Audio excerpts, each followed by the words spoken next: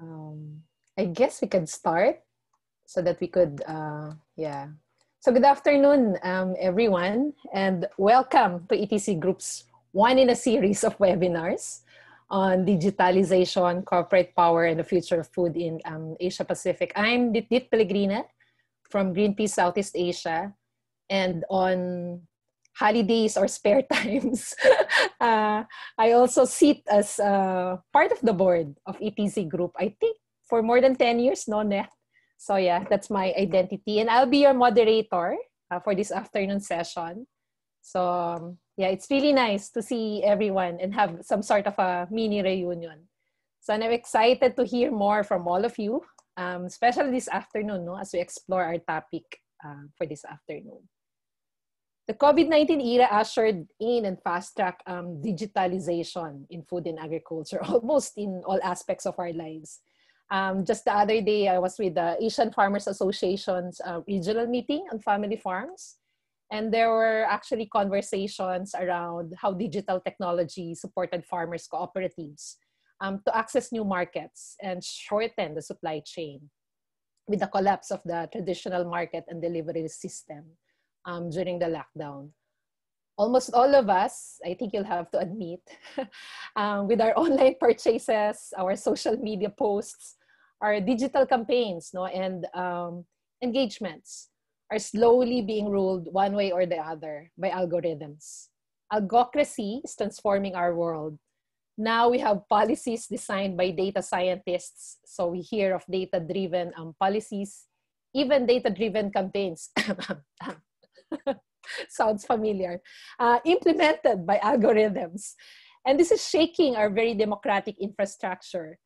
At the same time, we continue to see the growing mergers and expansion of, we have big ag, big food, corporations, and their growing relationships with big data and big tech corporations. On the ground, we continue to see the push for biotechnologies and chemical-intensive food production system. Just yesterday, Masipag and different CSOs from the Philippines were talking about planned GMO cultivation in a GMO-free island in the Philippines, and the pending approval of golden rice in the country. So it's still there, the discussion on GMOs and biotechnologies. And today, we're celebrating actually the winners of the Nobel Prize for Chemistry, the women duo who developed CRISPR-Cas9, permitting researchers to precisely edit specific genes or do gene editing. So this is the context where we're operating now, no, in this COVID-19 era. So this afternoon, let's discuss how these different trends and developments are affecting Asia Pacific and what strategies are actually needed to defend food sovereignty. And can we have some level of democratic control over these new technologies? Do we even have the right to reject or adopt them? So this afternoon, let's explore these questions further. Just to give you a background, you may be wondering why we did not make this public. No? The team opted to use a Zoom webinar and deliberately did not make it public to reduce the anonymity and encourage more interaction. So we encourage you, if you have a very good Wi-Fi signal, please show your face at least once so that we could really interact and say hello. It will be really nice to get to see that we're not clones, we're not all Nikki Miranda Martinez here, but different people from different backgrounds and different interests coming together to have some interaction and discussion. And for us to connect in this very crazy time when we lack real face-to-face social interaction. So we really designed the webinar as such. So we will have 3 speakers. We'll have Neth, Tom, and Tanmay to kick off the conversation. And then after each presentation, we'll have some quick polls just to have some kind of interaction with each one of you. And then after all these 3 presentations, we'll have a quick open forum. And then we break out into smaller groups so that we could interact much more, no, with each other and at least get to know a bit of each other, what we're up to these days. And then let's come back to a plenary for a feedback and reporting of the small groups and a last round of thoughts from the speakers. So with that, I think let's start the afternoon with an introduction and overview of corporate concentration. So I pass you to Neth Daño. She's the co-executive director of ETC Group. She's based in Davao. So yeah, over to you, Neth. Thanks, Dit, and thanks for that very good intro that actually introduces us to what is this all about. Just also to add to what Ditdit said, this is actually an experimental mode of webinar as far as it is concerned, because like after being zoomed in and out this past few months and really trashed and got depressed at some point by all these Zoom webinar and Zoom meetings in the past few months, we thought that why don't we try different modes to see how we can overcome the challenges that we have experienced in Zoom webinar and online meetings, primarily the anonymization of those participating. So we opted for Zoom meeting mode, so we can see everyone. We know who is here, and we can also interact. I don't know if you call this interaction better, rather than not knowing who are in the crowd and also not even being able to even hear your voice. So it's an experiment, and we hope to improve this as we go through the next round of webinars that we're planning for the next few months. And again, thanks to Dit for generously sharing her time in moderating this discussion. And my task, just like Tanmay and Tom, would be very, very challenging, because we're only given 10 minutes to provide an overview. And I have 18 slides actually, which I will try to squeeze into 10 minutes. I will not go through them individually. I have requested Nikki, my colleague Nikki Miranda, to show the slide from her end, because my internet connection is not so good. So Nikki, please show the slide. Let me start by defining what do we mean by food systems. It's like more and more we're using that, and we will be using that more because there's going to be an upcoming UN-led food system summit, and we have all sorts of critique on that. But just to go back to the basic, what do we mean by food systems? That's everything, networks, and also processes and infrastructure involved in feeding a population, feeding the world. So that's from growing, harvesting, processing, packaging, transporting, marketing, consumption, and disposal. So from A to Z of the food production of the whole process and infrastructure involved in feeding the world is what we call the global food system. And as far as ETC's analysis and publications are concerned, next please, like at least 70% of the world's people actually depend their food and sustenance on the peasant food web. The peasant food web is actually what feeds the world, and that's largely the food production that comes from small-scale production by shareholders, by peasants, small-scale farmers, fisher folks, urban gardeners, which are becoming more and more anonymized and unrecognized because the attention of most policy processes, both at the national and global level, are centered on the 30%, which is largely fed the food coming from industrial food chain. We have estimated the value of this in one of our publications from 3 years ago. Like the peasant food web, we call it the web, cost about $4.5 to $5.5 billion. And while the industrial food chain, the value is about 1.8 to $2.8 billion. So next, please. Next, Nick. So again, what comprises the peasant food web? We have also broken that down into the contribution of rural people, northern peasants, urban growers, and small-scale fishers. On the other hand, the industrial farm input, the input side, is this much. From the 27 data that we have presented in one of our publications last year, The seeds market, the seeds sector is about $37 billion, and then the fertilizer industry is about $190 billion. This is the input market. Next, please.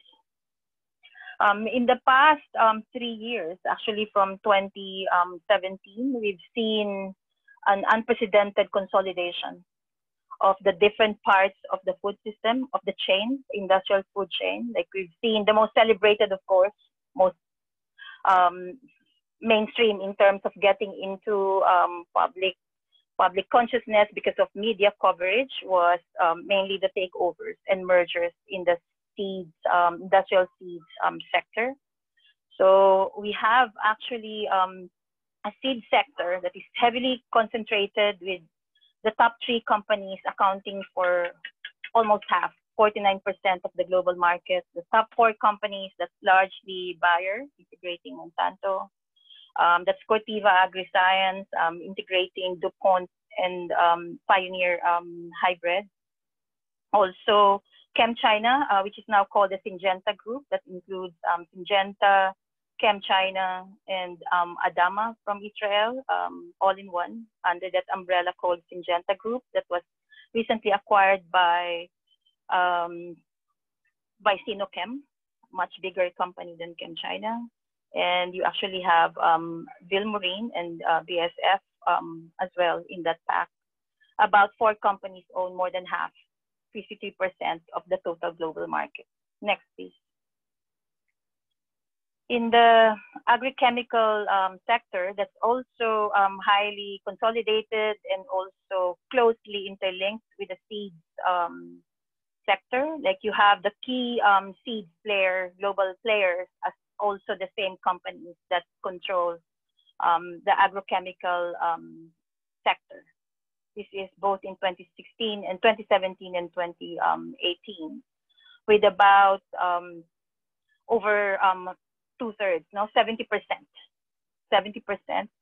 of the global market share is actually controlled by only four companies.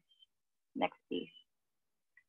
I will not go deeper into that, but just to highlight that one academic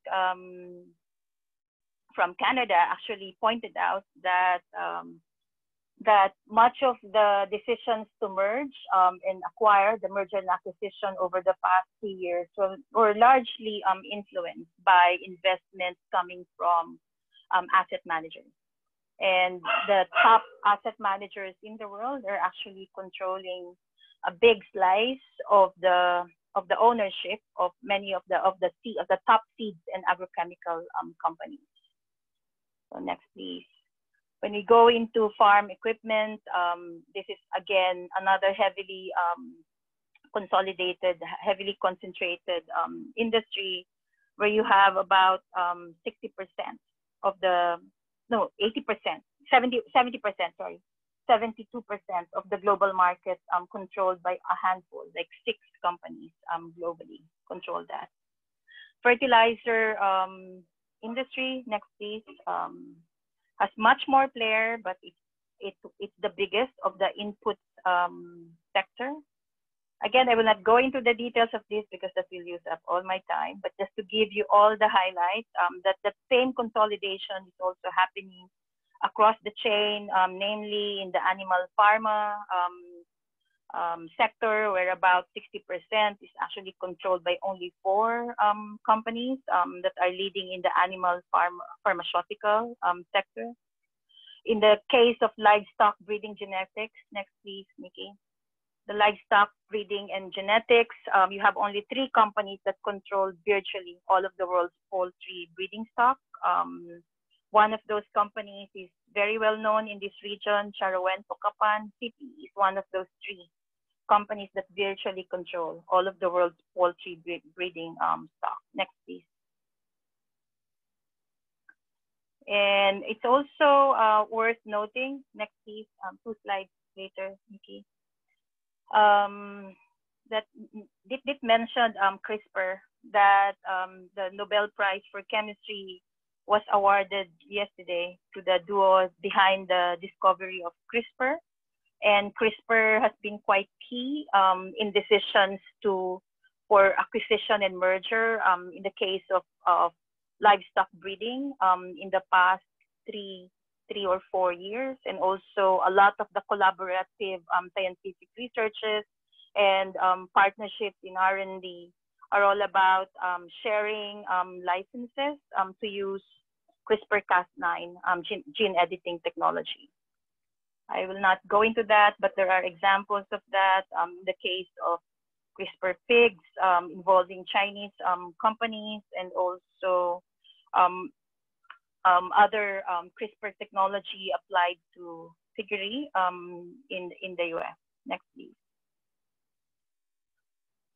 If you go into down the line into the commodity trading giants, there are only like a handful of 4 actually. Generally 4 companies that control the world's commodity trading, which also control all of the infrastructure from silos to ports, barges, processing and facilities. And they're also joining hands. There were series of announcements in the last year coming from the big commodity traders, including Bunge, Archer, Daño, and Midland, Cargill, about their partnerships that are actually anchored towards sharing data across the infrastructure and also the systems and facilities that this big 4 are sharing. So there are partnerships around big data, around the big companies that are controlling commodity trading.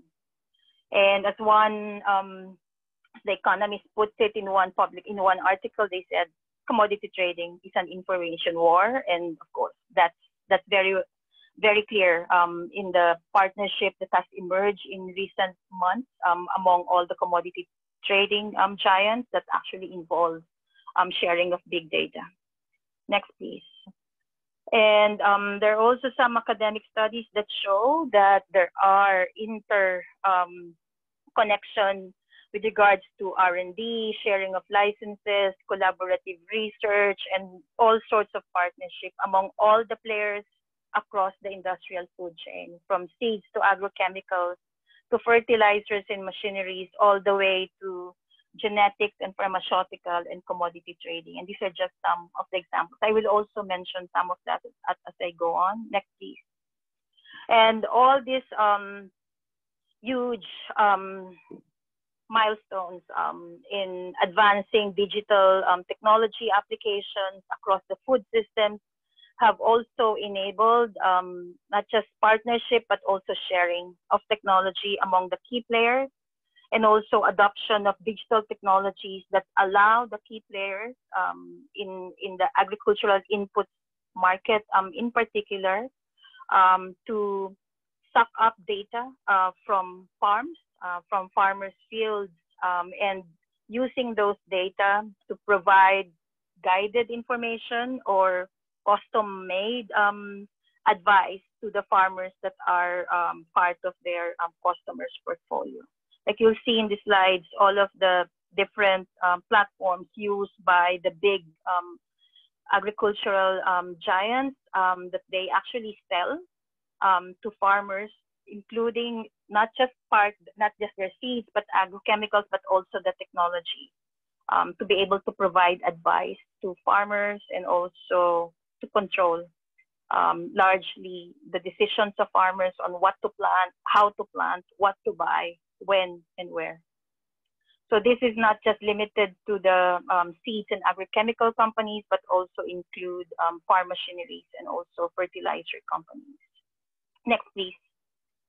As we go deeply into looking into the recent collaborations of the big agricultural giants, namely Bayer, Syngenta, BASF, and also John Deere, it's fascinating to note that many of the collaborations are actually less among themselves, but largely with smaller companies in the technology sector, producers of drone, producers of autonomous vehicle, and also autonomous tractors.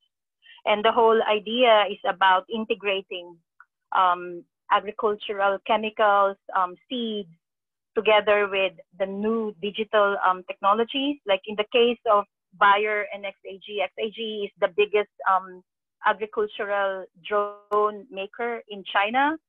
The collaboration involves Bayer promoting XAG drones among its clients, and XAG in exchange will actually provide tools for buyers to be able to capture information in farmers' fields, and also to integrate that in the big data that buyer controls in terms of preferences of farmers and consumers. So there's a lot of integration of interest, consolidation of interest between big ag and big tech recently. And many of this, notably many of these partnerships were announced in the past 7 months while the world was actually busy attending to the welfare of individuals and communities in the face of the pandemic. So business went on while the world is busy with the pandemic. Left and right, there were announcements of partnerships, collaborative R&D in the past 8 months between big ag and big tech. Next, please. Of course, there are, apart from the most obvious partnerships, there were also earlier examples of trends showing us about the entry of big tech in big food. Amazon, of course, has bought Whole Foods in 2017. There were also more subtle investments, like Microsoft investing in Walgreens, pharmaceutical / food retailer in the north. Like Alphabet, the mother company of Google, has been investing on startups that develop technologies for health, diseases, and anti-aging. Facebook has recently invested in India's Geo platform, which is also involved in enabling e-commerce. And Google, not to be outdone, also invested in the same company. And Alibaba as well has been announcing over the past 6 months the increased investment over e-commerce companies in India, such as Big Basket, also food delivery companies like Tomato, and of course the Germans have been investing so much in this region in Food Panda. And it is also notable that many of the big tech companies, including gaming companies in China, have been investing in agriculture. Over the past 10 years, NetEase, which is one of the world's biggest gaming company, have actually opened up a base business raising pigs in 2009. So they started selling happy pigs that they grow organically and also in a humane way in their own pig raising business. They started selling that in their own platform, which was later bought up by Alibaba. And it's also notable that big tech companies such as Amazon, JD.com, and Alibaba are now part of the world's biggest food retailers globally. Next, please. So this is my last slide. The next, please, Nikki. So just to flag up the important trends to challenge. Next slide. Definitely, we need to challenge that the expansion of big tech in the big tech's business interest into industrial, food, and agriculture sector. The slide before, Nikki, please. And also interrogate the partnerships between the big players and digital technology manufacturers and the implications in terms of farmers' control over data. Also privacy and farmers' right to make decisions in their farm. Also, big tech's expansion has it's not just about reaping profits, but also influencing and shaping national, regional, and global agenda and priorities. We've seen this in the case of Gates, and increasingly in the case of technology companies like Facebook and Amazon and Google. And of course, we also have to follow and monitor and interrogate, of course, the biodigital technologies, that this integration between biological technologies such as CRISPR and digital technologies into how they're being applied and used as leverage for expansion of big technology companies in the food and agriculture sector. largely with a claim of sustainability, safety, and health. So I end my my presentation there. That was quite long, and yeah, looking forward to conversation after this. Thanks, Neth. Please hold your questions. We'll have an open forum after the 3 presentations. So just keep them. And do we have the poll, Nikki, for this session? Okay. Yeah. Can you please answer the poll? What do you think? Can we as civil society and social movements stop corporate takeover of the food system? Please cast your votes. Let's see.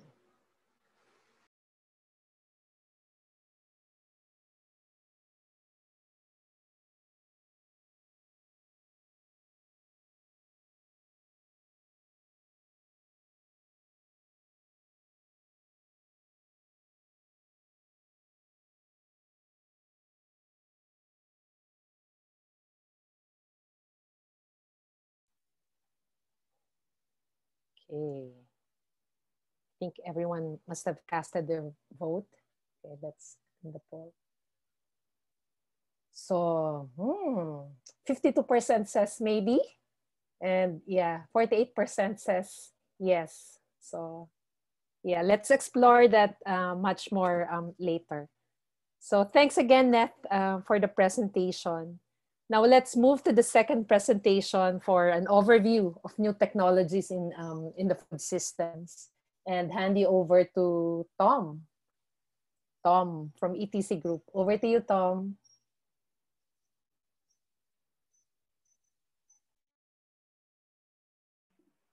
Thanks very much. Hello, everybody. This is Tom Wakeford, also from the ETC Group. I'm talking to you from London today.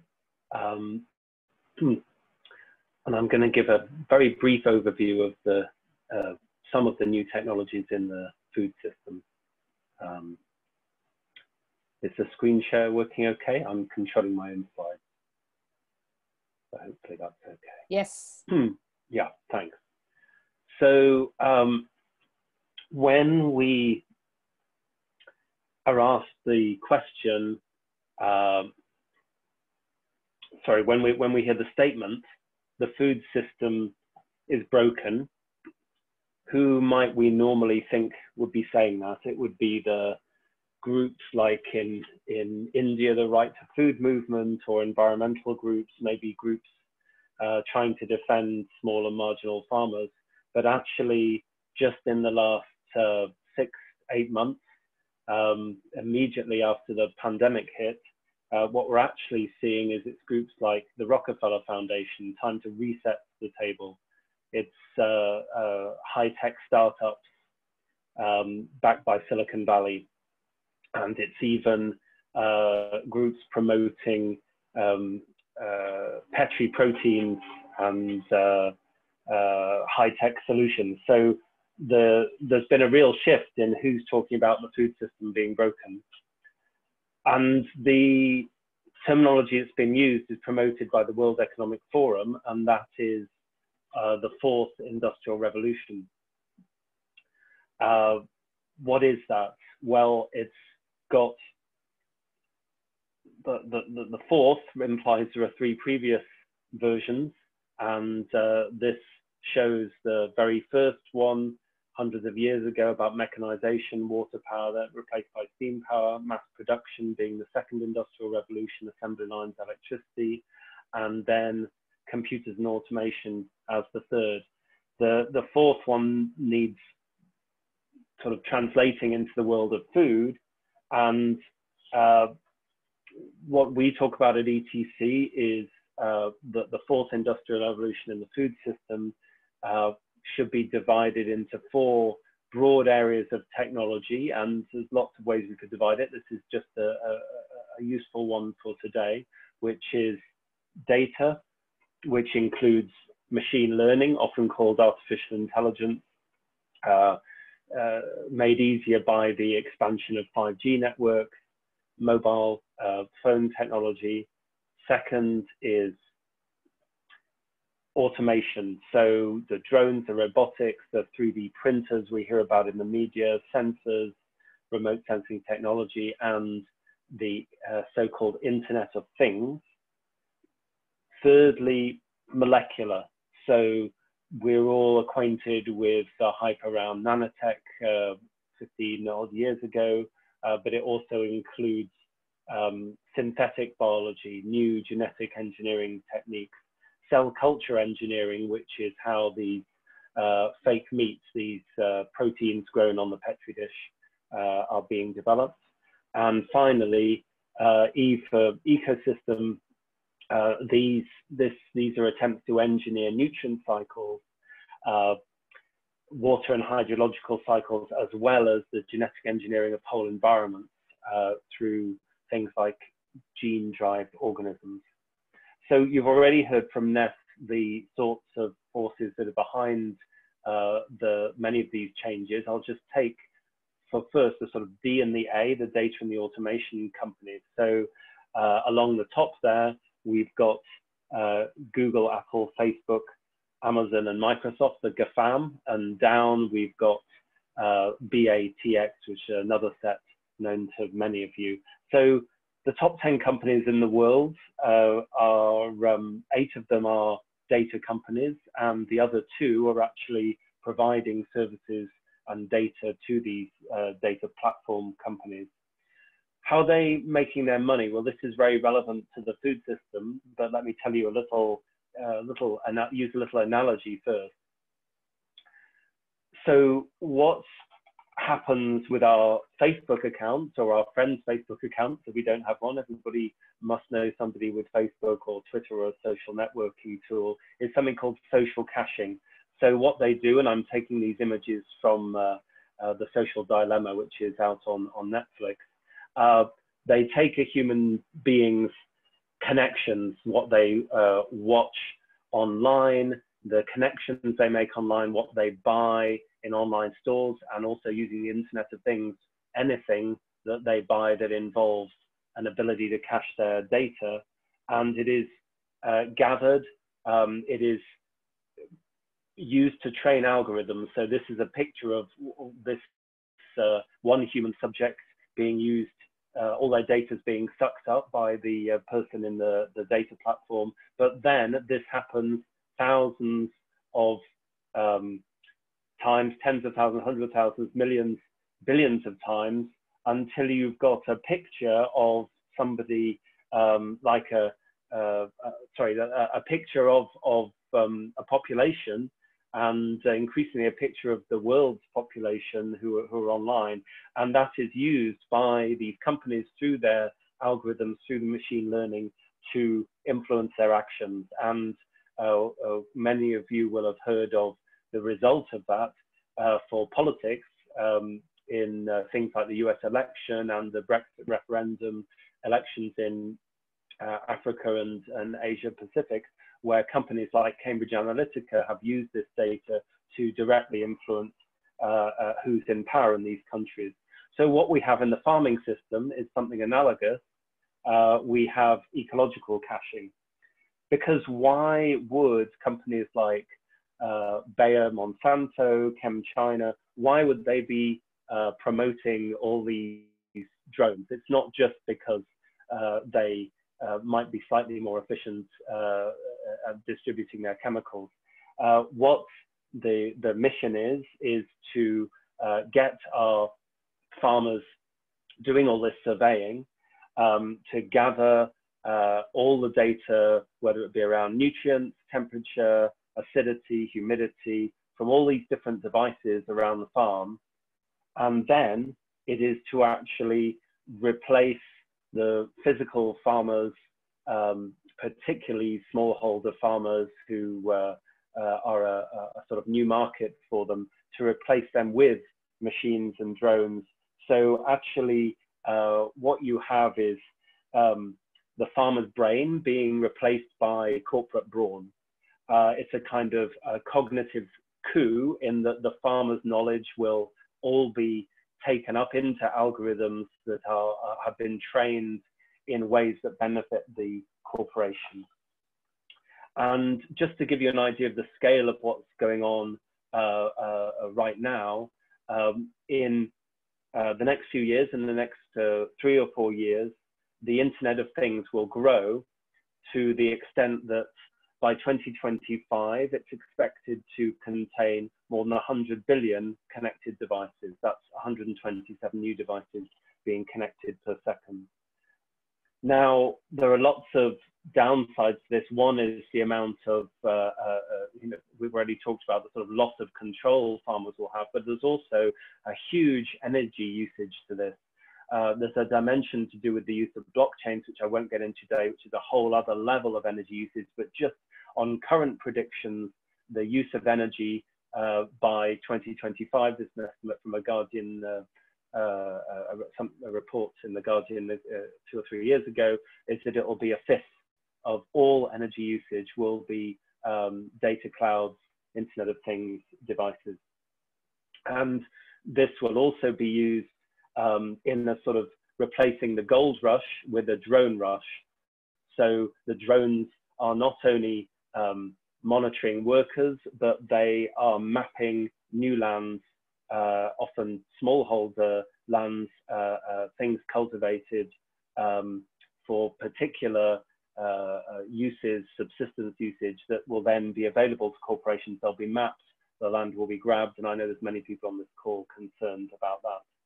And that's a sort of data focus. I'll just turn briefly to the M and the E of the DAME, the molecular and ecosystem approaches, because where we have a sort of data colonialism taking place in the data and automation areas, what we also have is a genetic colonialism joining that.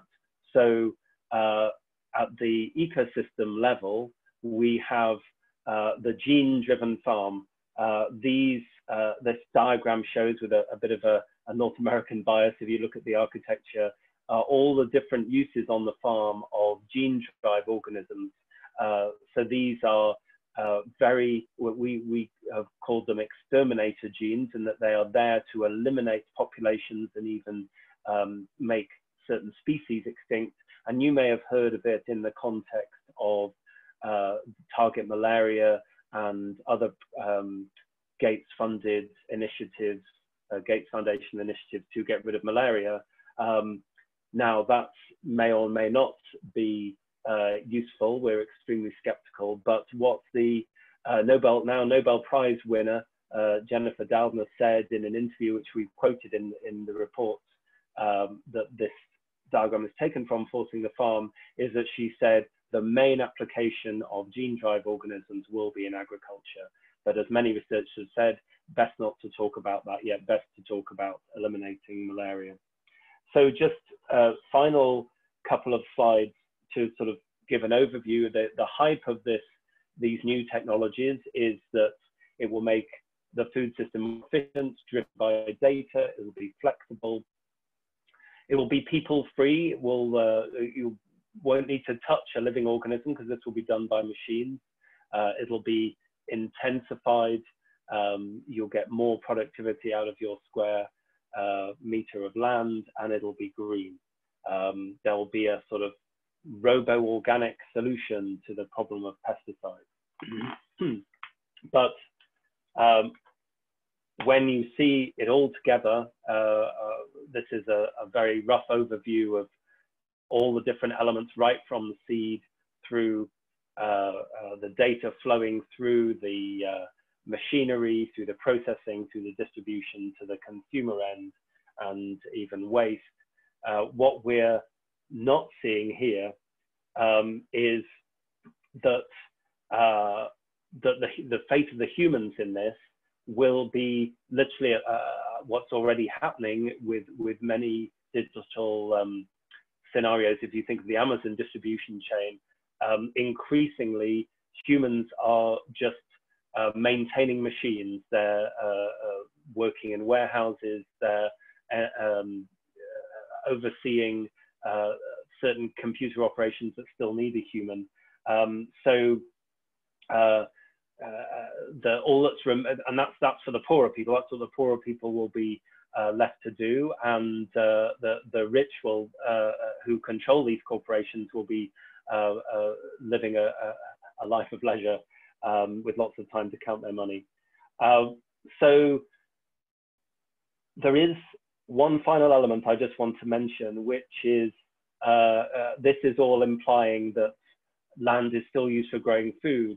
Through synthetic biology, there's another outcome.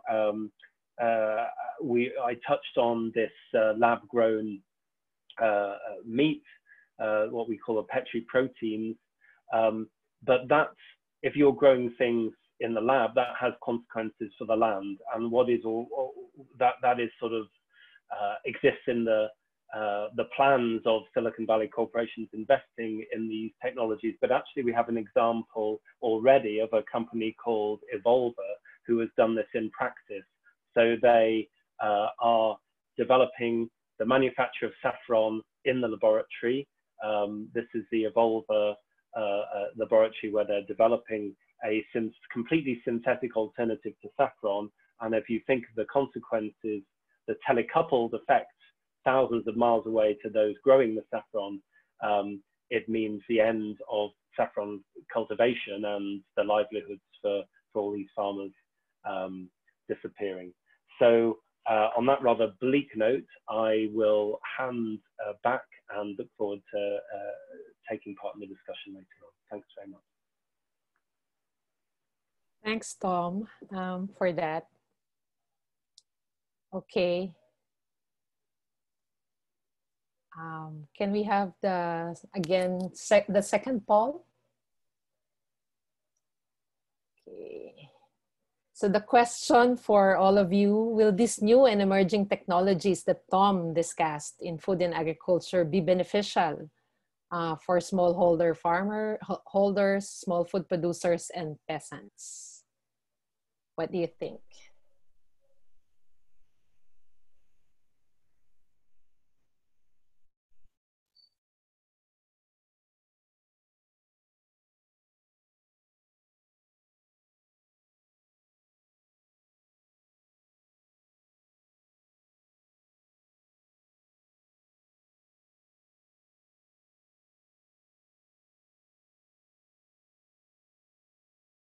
Okay. Ooh. More.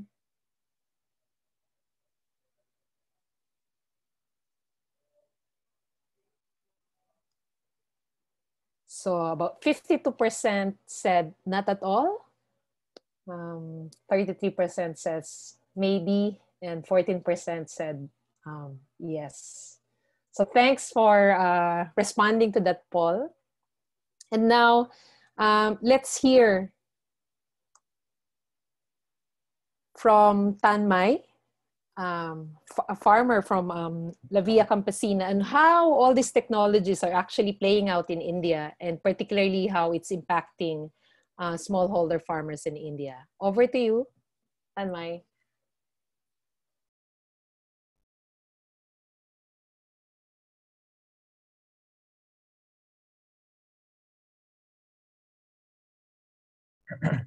Hi, thank you. Thanks, Didi. Hi, I'm Tanmay. I'm part of La Via Campesina,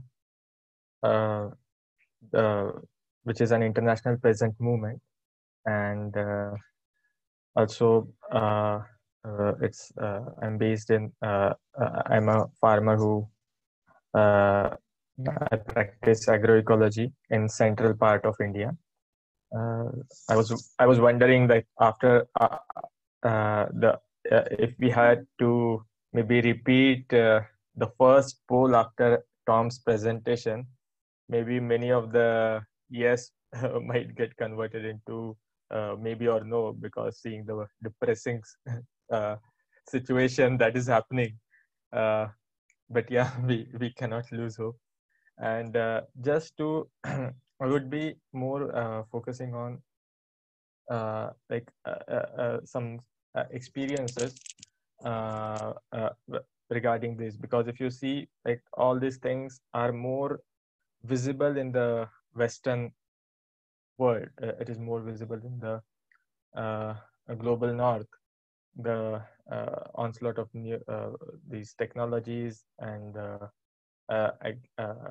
on-ground results of this corporate consolidation and these newer technologies, and even the legislations which enable all these things. And when usually if I am to talk with a local villager, a friend, or even somebody in the Department of Agriculture with a pretty higher post, and tell them that look, things like IPR on seeds are coming, and farmers might, if we don't do anything, farmers might have to every time before sowing their own seeds, they might have to take permission from certain authorities or pay some certain fees, and it's like they don't believe it. It's like I'm doing some insane talk, because this infiltration has not directly reached to the ground as much as it has reached in the West. But it has started happening indirectly, and therefore it is very much, you can clearly see a path that right now in India, the creation of the ground is happening. They are creating bases where actually all these things becomes easier for this company to get in. Just to show that how this consolidation has started infiltrating the Indian legal structure, the policies and the laws, so that it will be easier for all these technologies and this control to take place in the second largest market and the and the topmost accessible market in the world, because China is certainly not accessible completely for all these corporates. So I'll be mainly talking about these main three things which have recently started making noise in India. And these are especially the examples that how, when there's a consolidations happen, how much power these companies have, these corporations have over the decision-making process, and how they slowly creep in a manner which is their standard modus operandi of telling how good this is for farmers and how it will do good things. So I'll be mainly focusing on these three bills recently passed by the Indian Parliament, and you can clearly see the connections that how these things in India are trying to create the base for making these technologies and tools operational and profitable in the Indian context for these big corporations. Because in India, the average farm holding is just 1 hectare. It's just 2.5 acres per farmer, and it is slowly even reducing more. So in order to be effective in all these technologies, you need bigger land holdings and for people to work in. So so the first one,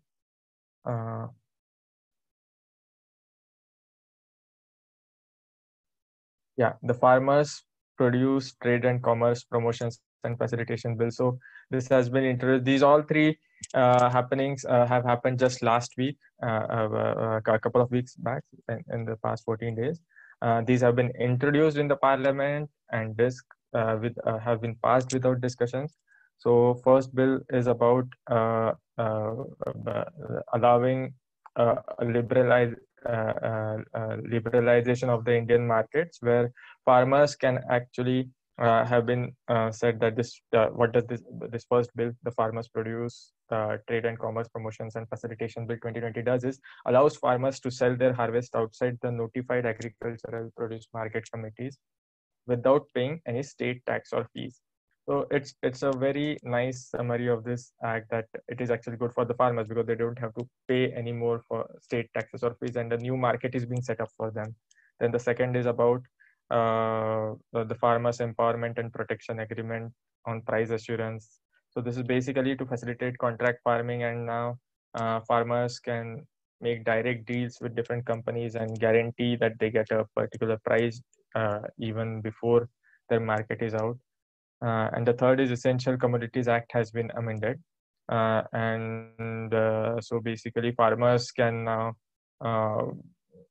sell their produce, export it, and they have now access to international markets without any government control. But in reality, what is the findings? So just a quick overview of these three bills. So the first one I would like to talk about is the amendment that this government has done in the Essential Commodities Act. So for a big company like this, corporate consolidation, how it is affected in India, Walmart and Walmart has taken over Flipkart, and Amazon India has started its business, opened its business in digital retail. Geo platform has started, has entered through its online portal, GeoMart, and Adani Wilmar Group is actually the biggest controller of oil seeds and edible oil market in India. Control of over 20% of the Indian edible oil market, which is the biggest in the world in terms of consumption. As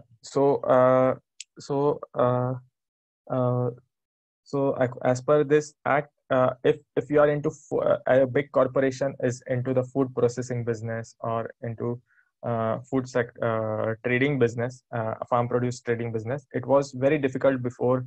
3 months back, it was very difficult for them to enter because there were certain all these things, if you can see, cereals, pulses, potatoes, onions, edible oil, seeds, and oils were part of this Essential Commodities Act. And as per this act, because it is an essential commodity, you cannot overstock it. There will be price control measures that government can take. If the prices are too much, they can decide when to stop imports, when to allow exports. So all these things were there. But now in this act, these obstacles all have been removed, which were basically to safeguard producers and consumers' interests. But now all these things have been removed from that list, and it says that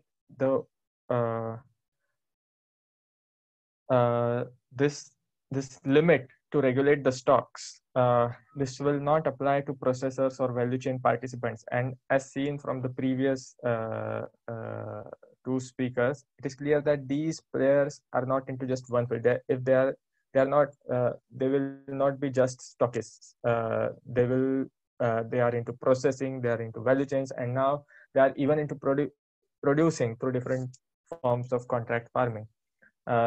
So basically, they can completely control the prices in the market, how much farmers will get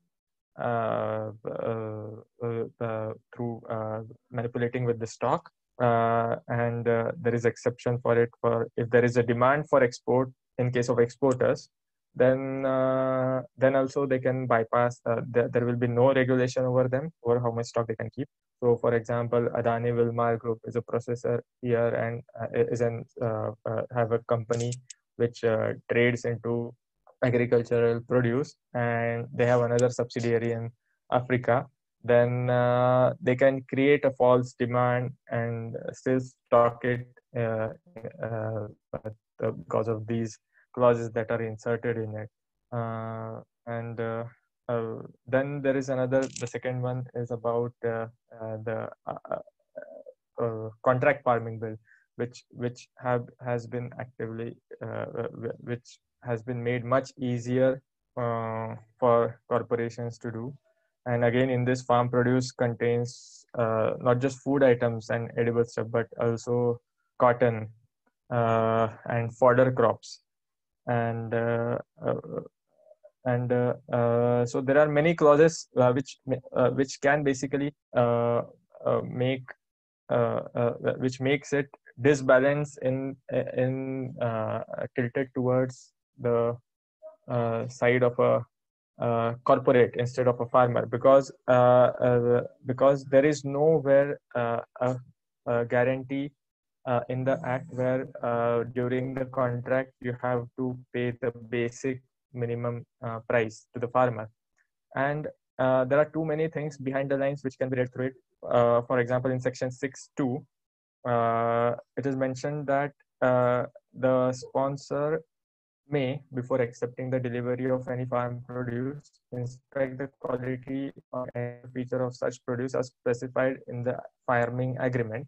Otherwise, he shall be deemed to have inspected the produce and shall have no right to retract from acceptance of such a produce. But what it does say, in fact, is very important to read. This is the marketing language to sell it off. But what it actually means is if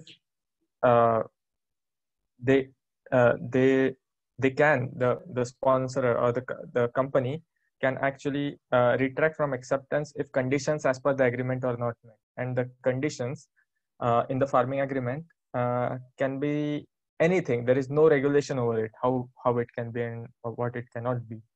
And once you enter into this kind of contract farming agreement, then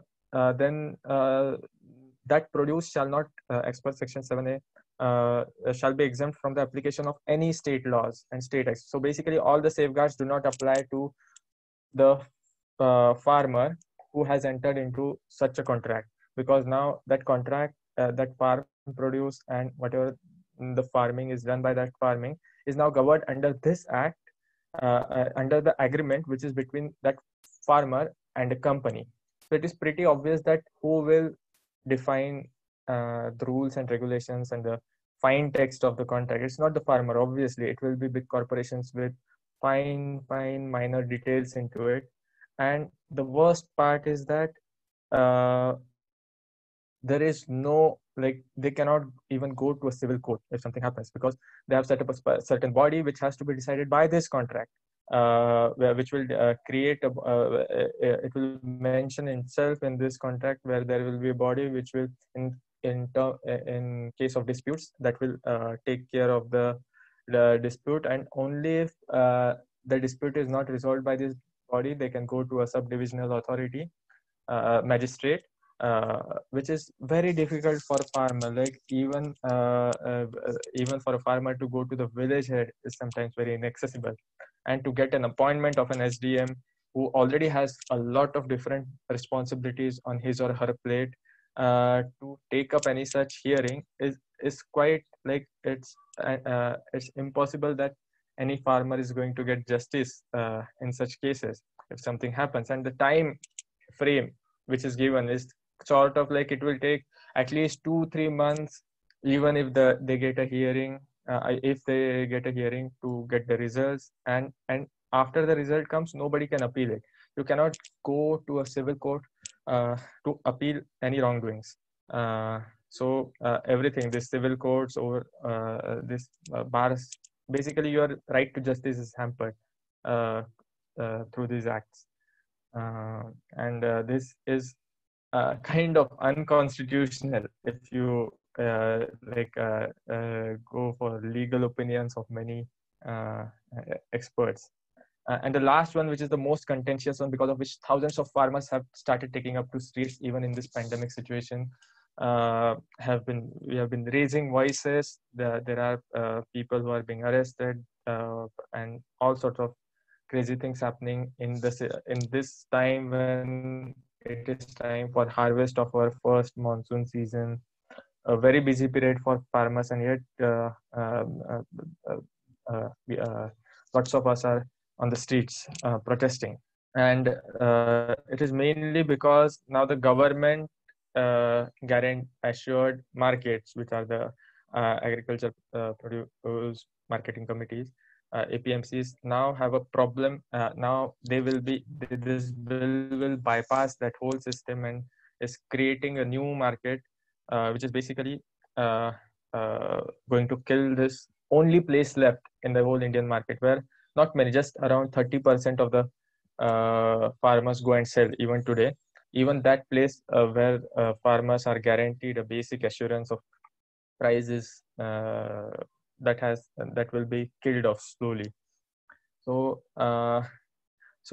if you check just for as an example, the section 4.3 of this act, it says that every trader who transacts with farmers shall make payment for the traders scheduled farmers produce on the same day, or if it is not done on the same day, they have to do it within 3 days on the condition that there is a delivery of the receipt.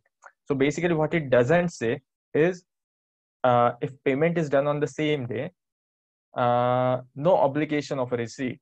And this is very important. Like even in the government regulated APMCs, farmers do end up selling to traders below the minimum support price, below what has been decided by the governments as what a basic guarantee a farmer should get, which is not legally obliging. But there are many if because it is regulated, there many farmers, if there are too many farmers who have sold off below this guaranteed price, assured price by the government, and if they produce these APMC receipts to the government can roll out packages like give differential payments. It happened in our area 2 years back. It is called Bhavantar Yojana, which locally translates to giving differential payments. So these all cannot be done because there will be no proof of this. All these things. So basically, this is just to tell that how these things, and even this is like no same clauses as in the previous act. This has that this overrides everything else, all other judicial processes. So anyway, so just to wind it up, this is just an example that how much powerful, because this was not demanded by farmers. If this would have been demanded by farmers, then yes, we can understand. But this was not demanded by farmers, not any farmers organizations. In the past 50 years, no farm movement has demanded this. And still, how do we find this rolling out? And this has been passed very undemocratically. No voting has happened in the lower house of the parliament, in the upper house of the parliament, and without any discussions, within a period of 1 week, introduction and passing, everything took place. So this just shows how powerful these corporates are and how this consolidation can affect the legislation forming process in your own country, in our own country. And this is very scary. Just end with a picture of farm. These are few pictures. Near I couldn't add to this in time. There is still hope that we are working on different technologies in our farm, which are not CRISPR or Cas, but this is sesame and pearl millet and indigenous cotton from our farms. These are the bees who are still not happy because we haven't sprayed any pesticides or weedicide in the farm. So we also kind of do our own kind of research. For example, in seed saving every year in cotton, we and pigeon pea, we let some of the seeds which have plants which drop in the farm and grow the next year. So every year, basically, if you have any crop, some seeds fall off into the ground, and they will automatically they naturally grow whenever the rains come. So basically, for our seed selection, what we do is we don't buy it from the market, because they are not climate resilient. So what we do is we do our own kind of GMOs by doing climate resilient breeding, trying to breed climate resilient crops. for example, what I'm telling, that we in our regular saved crops, seeds, in the regular share of our seeds which we save for next year sowing, we also add a part of these plants which are there in the soil throughout even after the harvesting season. They are there in the soil for almost 4 months, where they have to face extreme dry conditions. They have to survive through 48 degrees to 50 degrees of harsh sunlight and temperatures, and yet they have the power to sustain themselves.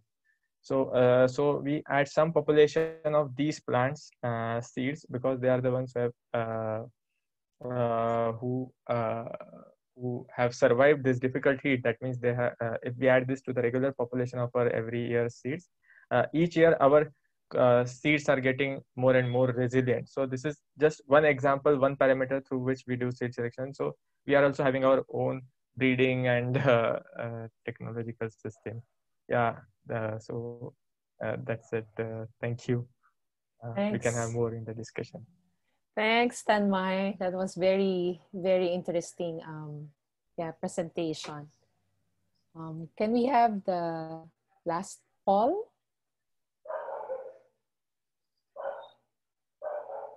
The last question? Yes. Okay. For all attendees, what do you think?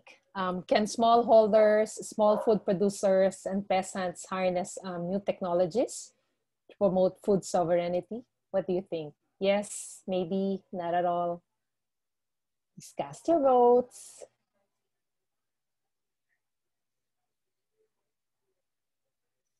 And then we'll open the floor now for some questions and answers. You could also type in your questions on the chat. And if you want to speak, you could also raise your hand, or since I cannot see everyone, maybe hand in the chat box as well, or just the traffic, the conversation. Okay, ending the poll now. So, you'll be happy, Tanmay. Yes, 58%, maybe 21%, not at all, 21%. So there you go. So thank you, Neth, Tom, and Tanmay for that presentation. And thanks everyone for the poll. So we're now opening the floor for some questions, answers, questions, and of course the answers, reflections, or any thoughts that you have.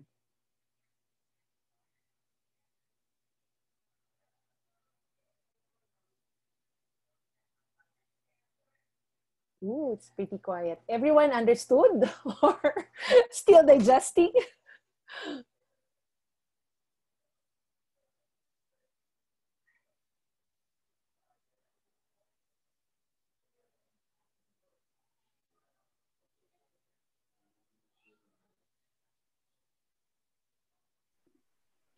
Ditdit, are we asking people just to unmute and dive in there? Is that the plan? Yes, they could also do that. Yeah. Yeah. And just I saw some people turning on their video. Maybe they're just being holding back. I saw Hank turn his video. Hi, Hank. Kartini's raising her hand. Okay. So Hank and then Kartini. Thanks.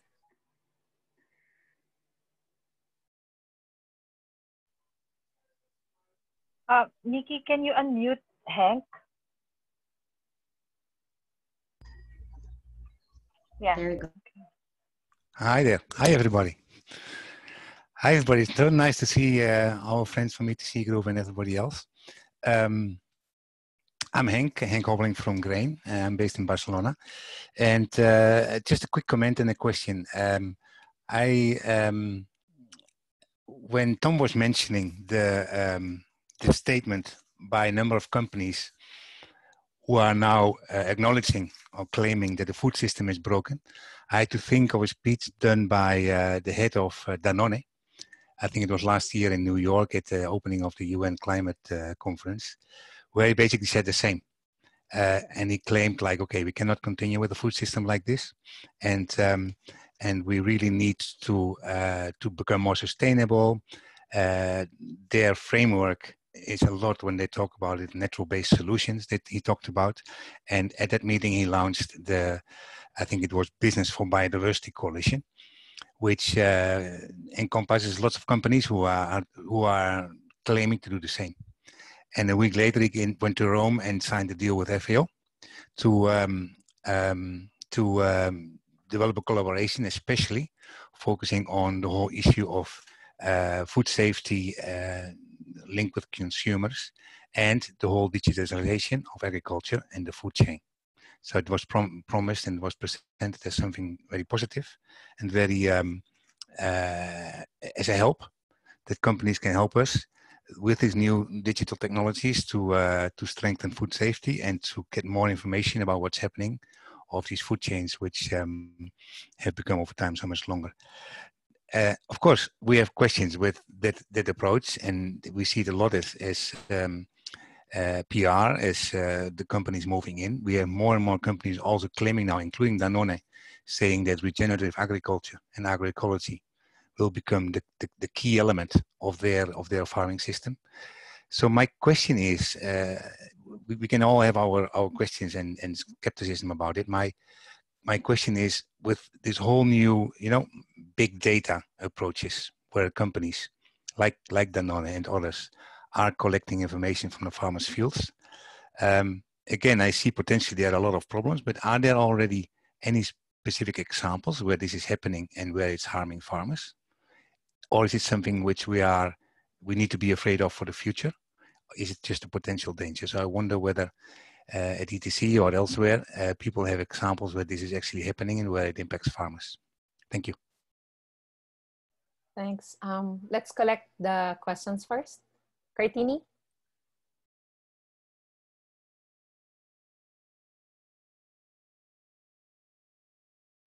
Nikki, can you unmute Kartini, please? Thanks. Hi, everyone. Yes, thanks for this very interesting presentation. And it's good to hear more of this information sharing around digital agriculture. I remember last year I was with Neth in sort of more the early stage, I think, when the group started talking about digital connections with agriculture. Though, of course, it's already taking some time, but like, for example, people are taking more attention to it lately. And I was interesting to also hear in the beginning when Ditdit says that that she just recently had these conversations around how digital technology help farmers, cooperatives, sorry, to find new markets. But as well as the last poll that says, can smallholder farmers harness the technology to promote and advance food sovereignty? And I was wondering, listening to presentations from Neth and also from Tom, and sort of like the skepticisms in the second poll, I was wondering how, in what conditions that this, of course, the digital worlds are moving so fast, and how that can be used for the good of the small farmers, or how can, to improve and advance food sovereignty. I think this year we see how farmers in India are actually utilizing social media, for example, to start marketing their produce, and setting up different ways of marketing their produce, because the normal market is not working. So I was just wondering if there's any, in what conditions that situations can happen to advance food sovereignty in this digital world. Thank you. Thanks, Hank and Kartini. Over to you, Neth, Tom, and Tanmay. I will give it the first try. So thanks for Hank and Kartini for asking those questions. These are the very problematic that we need to put our heads together as civil society, particularly Kartini's question. Like, is there any opportunity or chance for digital world to advance food sovereignty. So that's really a huge question that we have to put our heads together. Like ETC has actually, like recently we wrote a paper, and that will be for publication soon in a compendium on digital New Deal, where we've actually laid out like some, not really conditions, but elements that have to be there, you know, like for that for even considering the potentials of digital technologies to advance food sovereignty, farmers' rights, etc. And among those elements that we have put forward are, of course, respecting farmers' rights over data. And there, we don't have any particular or concrete tools at the moment on how do you really assert farmers' rights over data in a situation like this. Like we have very concrete tools and evolve our struggle around right to seeds, right to make decisions in the farm. But of course, we can stretch that to apply to data, like even elements of access and benefit sharing, not necessarily progressive, but instituted in UN agreements and treaties. You can extend that to apply to data, but that would not be appropriate. So there has to be a very thorough thinking in terms of how to farmers' rights can be exercised with regards to data. Also, we can also export the element of free and prior informed consent in the discussion of asserting farmers' rights over data. But the how is also an issue, because we're not just talking about individual data here. We're talking of collective information, and in most cases, anonymized information that are fed into algorithms. So these are actually questions, no, and problematic that we really have to grapple with as civil society. We don't have an answer, but we offer elements. Another element that we offer, of course, is like putting in place a mechanism for participatory and transparent assessment of technologies. Like by assessing the technologies that are being used, particularly the hardware and software part of the technology, you can open it up to societal debate. Like who owns, who controls, who benefits, not just from selling the hardware, but also from the extraction of data and selling the data. You know, like which is the model that the likes of Facebook have actually popularized and normalized.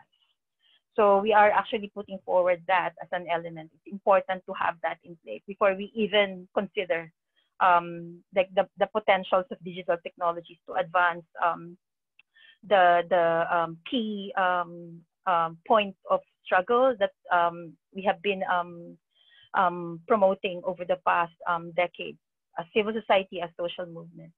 To Hank's question, there are actually examples and also experiences that have been shared in various fora. Like I was in a tractor protest in Berlin last year, in January 2019, when the Global Forum for Food and Agriculture, which is the G20's forum of agriculture and food ministers, when they discussed and adopted this resolution to advance a digital council for agriculture and then pass it on to FAO over the course of the year and all that, there was actually a parallel tractor protest led by Via Campesina in Europe, where actually farmers have shared experiences of how their rights are actually trampled by the assertion of licenses and also corporate interest over data that are collected from farms.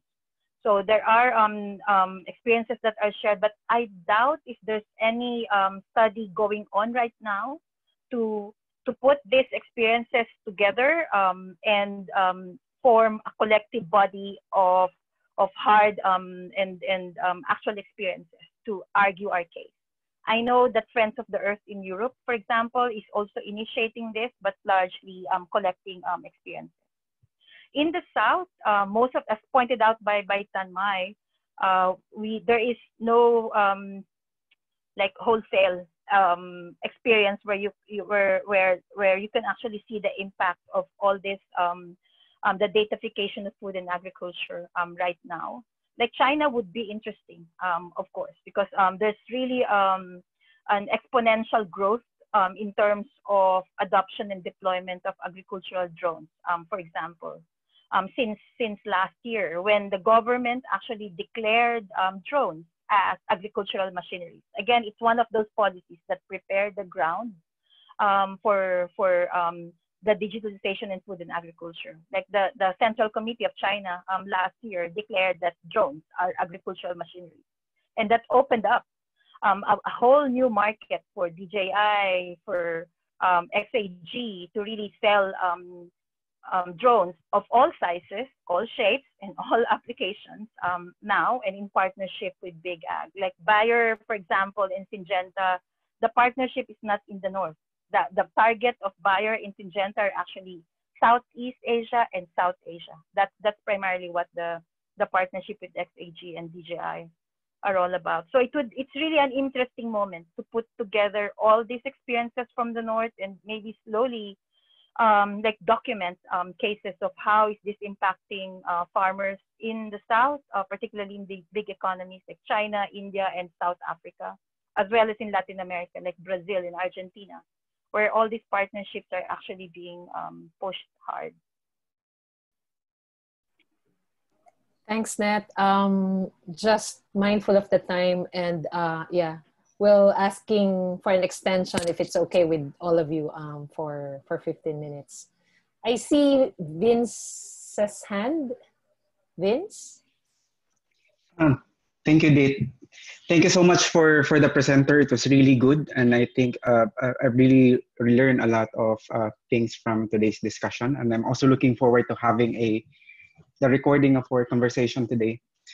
Just on the context of factory farming and its contribution to climate change, what was again the position of ETC on low carbon production? This could be also around decorporatization of food, right? But at the same time, I'd like to look at other sources of proteins. For example, on plant-based meat or cellular-based meat, there's an increase right now in Asia as one of the mix for food security, among others. But at the same time, also around animal welfare. Like, for example, in Singapore or even in especially in Singapore, there's a lot of government support for startups for alternative proteins. What was the initial frame of ETC on this? Thank you so much. Thanks, Vince. Any other hand or questions before I hand over to Tom or Neth? Akiko, yes.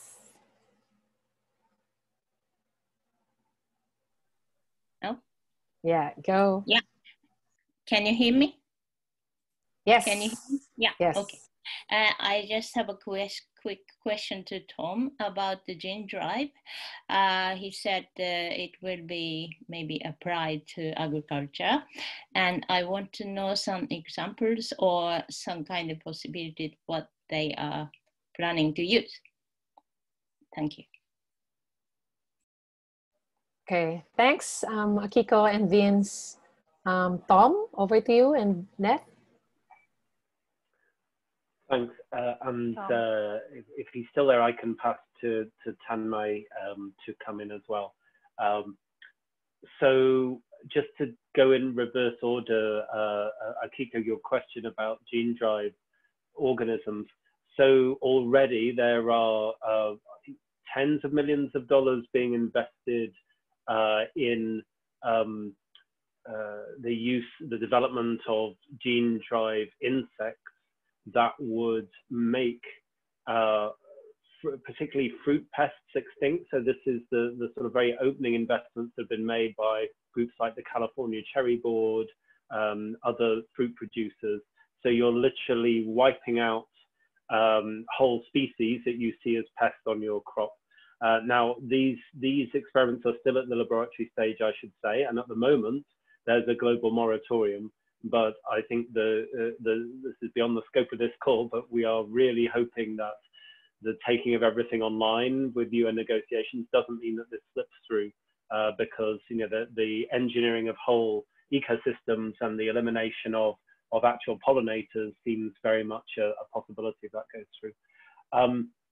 I'll briefly answer Vince, and then let others come in with their perspective. I mean, I think that ETC's general position is that it is smallholder farmers and peasants that will that do cool the planet, and if they're supported, they will cool the planet. And what we see, and there's a report you can find on our website about the rise of the petri proteins that makes this point more fully, is that the industry behind these industrially produced proteins that are made in huge industrial vats, they are going to be driving the very industrial agriculture that is high carbon emitting and destructive of the very smallholder farming that cools the planet. I really was keen to say something brief about this idea of farmers using social media to find new markets, because I think there's this thought that maybe there's a sweet spot between like abandoning all the use of social media and fully embracing it. And I guess the comparison maybe is in the early days of Facebook, where it seemed like, wow, I've got this thing for free. I can find people who I haven't talked to for a while. I can share pictures of and then 10 years later, we have Facebook controlling elections.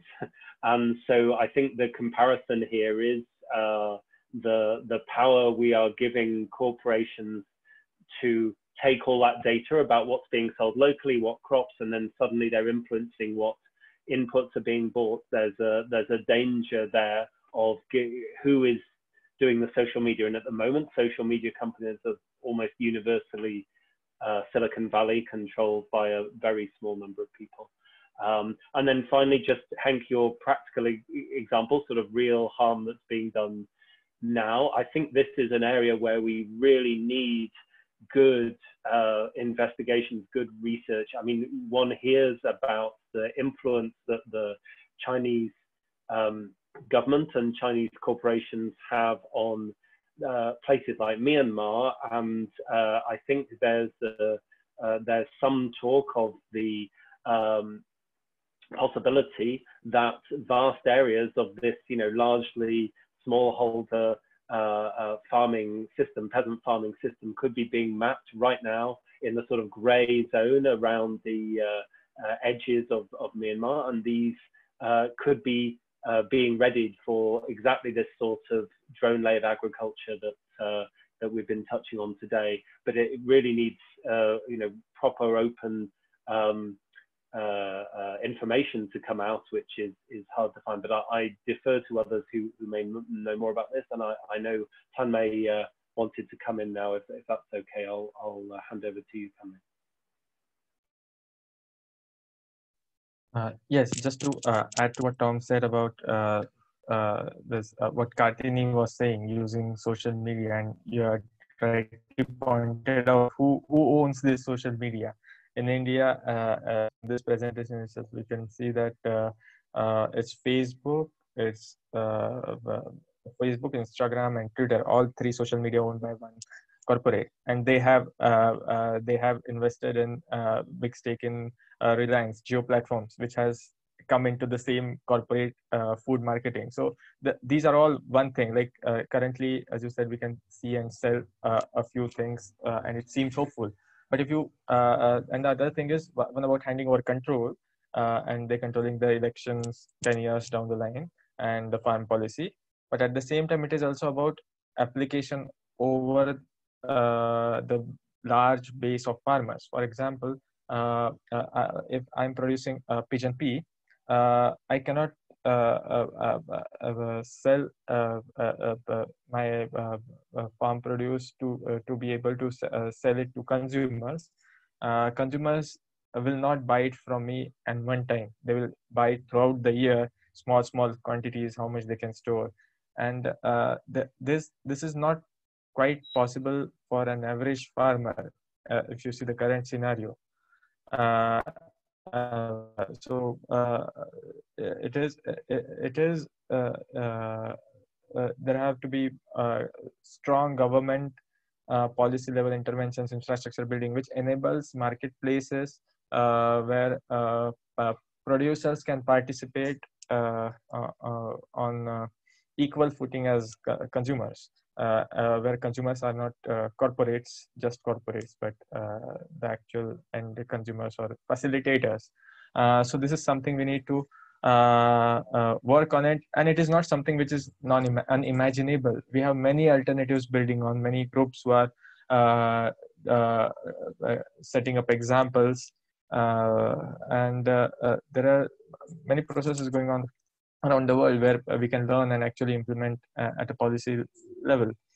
And as far as the farmer technologies is concerned, about the last questions, that these new technologies and how they are going to are they going to be beneficial to farmers, then I think we have to rethink how food is being sold out to us, how it has been brainwashed to us that food means rice, maize and soybean. That is not true. We have to go back to what we used to eat. Even like most of the diet, if we just concentrate only on these three things, then of course we will need GMOs, we will need gene drives, we will need drones, because if we have to grow only these three crops all over the world and to look at it as something feeding the whole population, then yes, we will need it. But if we go back, revise this whole definition of what wholesome food means, then there are so many local alternatives which are readily climate resilient, which are readily flood tolerant, which are readily salinity tolerant, which are readily heat and drought tolerant. So I think that is where we need to shift this paradigm which has been shifted, like in the case of IPRs, that IPRs is necessary. Now we have to find an alternative to give a space for farmers to survive in this and their rights not to be hampered. But that is like creating a paradigm where we are saying that this is the reality. We are setting up a new reality which is completely artificial, which is created by the market, that IPR is a reality as real as the sun and the moon. And so the staple being just 3-4 crops is a reality. So that has to be questioned, and that whole paradigm has to be shifted. Yeah, thank you. Thanks. Neth, do you have anything to add? Okay. Any other last questions, comments, reflections, big thoughts? Okay.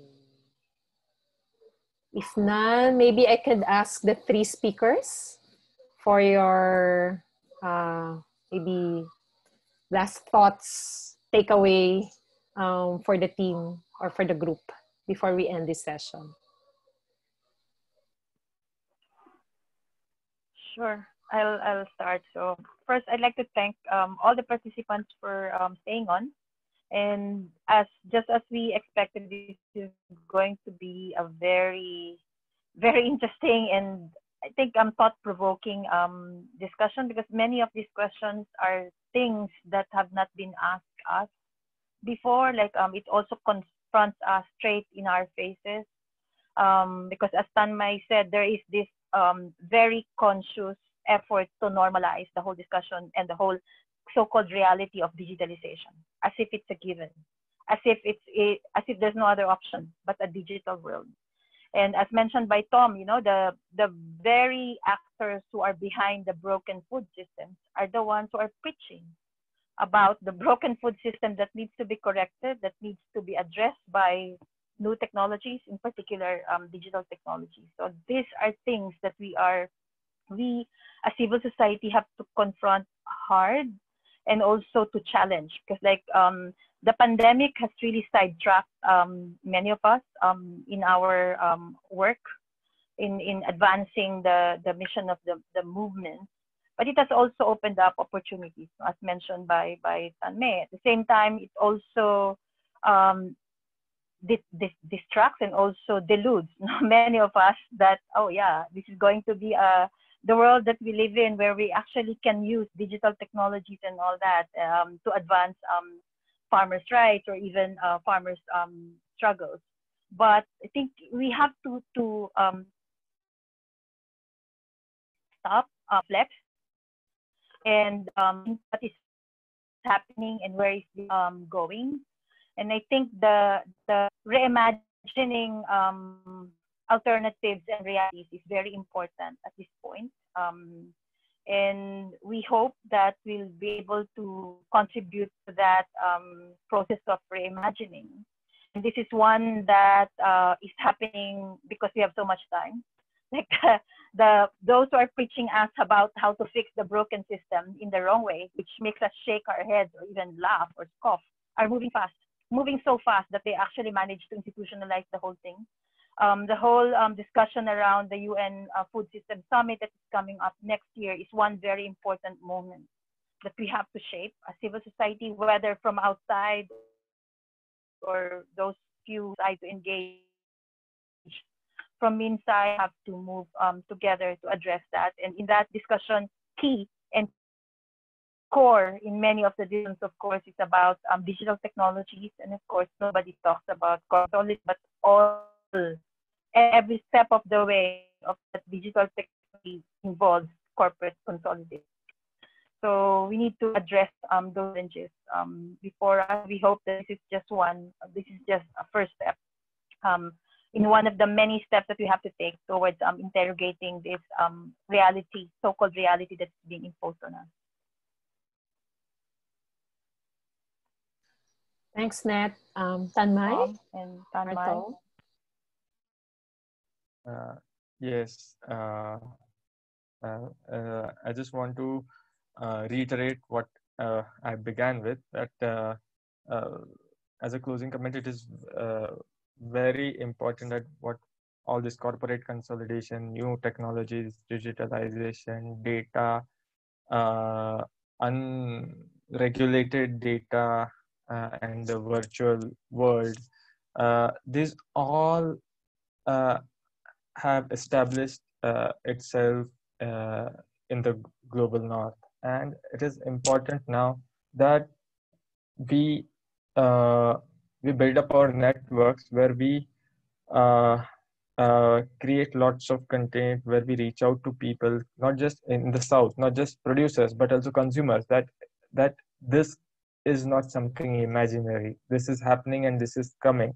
And to explain a bit by bit that how it is happening in our places. And like Tom said, now we are using it. 10 years down the line, Facebook controls, decides who governs us. So this has to be, this whole data and information and what is happening has to be converted into simplified local context, and how it is and actually tell what it is. I think it is very important for all of us to work on, so that instead of welcoming all these and buying to this bullshit of these policy makers, we can actually see through it and question it and stand on the streets and oppose it.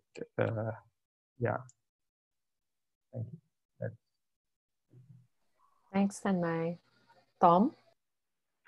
Yeah, just quickly to say, I think I am optimistic in the long run, because these are systems that are extremely,